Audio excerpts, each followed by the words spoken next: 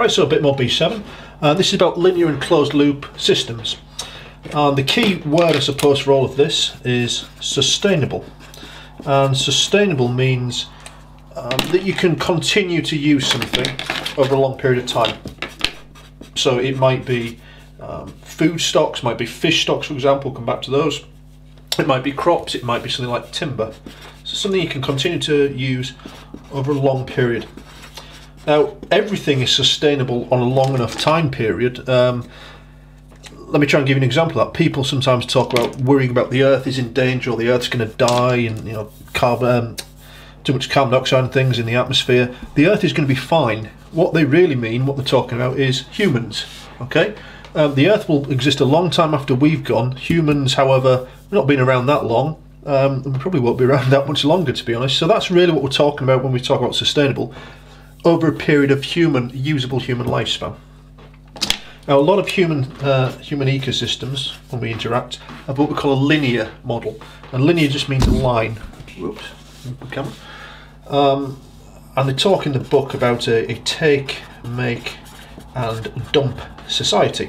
So here's a simple example. We take oil out of the ground, we use it to make things like plastics, and then when this is run out, it gets dumped, thrown in the bin, thrown in landfill, and it's going to take millions of years for the atoms, the molecules in this plastic to eventually break down. So on a very long time scale, yeah, this will recycle, but effectively wouldn't ever say that's recycling. It's been dumped. Humans will be, I'll certainly be long gone by the time this pen is broken down.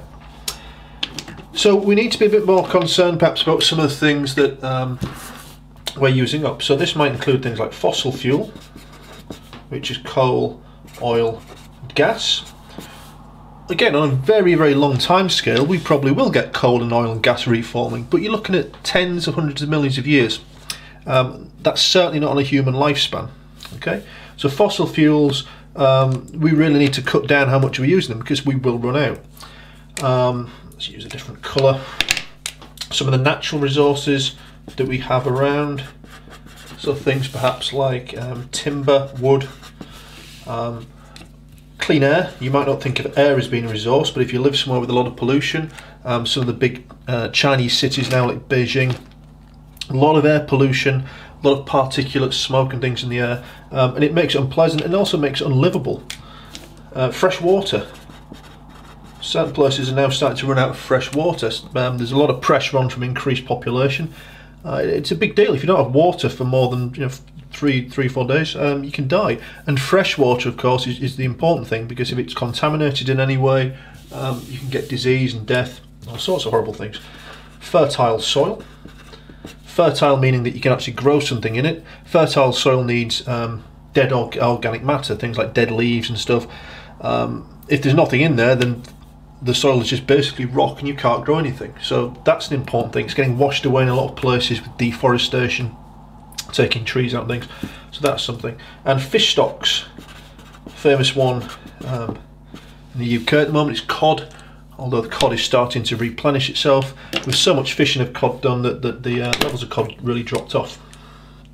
Okay. In terms of this take, make a dump society, making things requires energy, and a lot of the energy that we get comes from our old friend fossil fuels, burning coal, power stations, burning gas. So the simple fact of making things requires energy, and we're using up more of this stuff. So it's a kind of a feedback, isn't it? Not only are we taking fossil fuels out of the ground in order to make things, we're also using fossil fuels. The problem of the dump, when we get rid of this stuff, waste materials, depending on what it was, it can harm humans and it can harm other wildlife, plants, animals. To give you an example, that batteries, you may know that you're not meant to throw batteries away in the bin, you're meant to dispose of them because things like mercury can get into the ground and become toxic and poisonous. Some waste is actually things that really we could do with keeping hold of. So to give you an example, I've got something here that I'll have to do.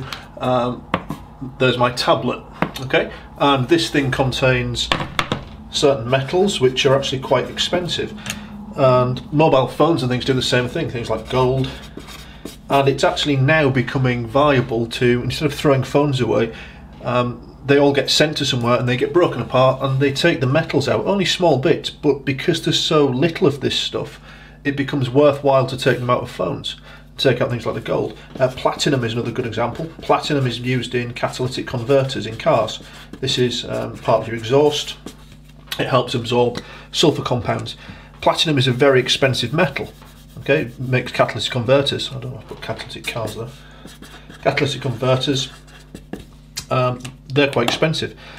There's now so much of this platinum dust lying around on roads, it's almost worthwhile to go across the road, hoovering this stuff up and extracting the platinum, because platinum is so expensive and there's so much of it on the road.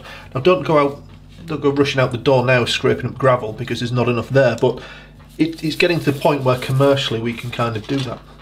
So linear systems, not particularly good for the environment. We'll come back and do another video on, I think, closed loop ecosystems. We'll see what the comparison is.